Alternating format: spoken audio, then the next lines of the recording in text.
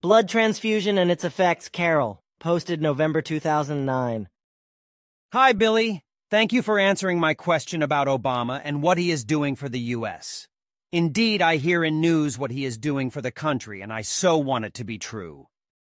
I wish it was that simple, that we can know it is true, but we are constantly told by many sources that his promises are lies and that ultimately he is going to ruin our country, that he is actually taking away our freedoms, and is turning the U.S. into a socialistic nightmare, akin to George Orwell's 1984.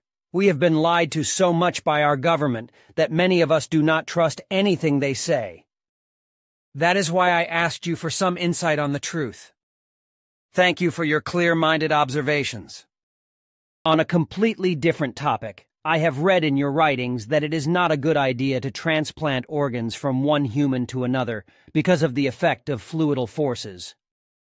Is it the same for blood transfusions? Answer: no, there's no problem with blood transfusions with regard to fluidal forces. There is a very low influence from donated blood.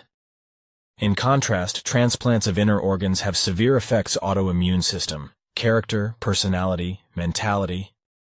The strongest fluidal forces are concentrated in a person's brain and heart.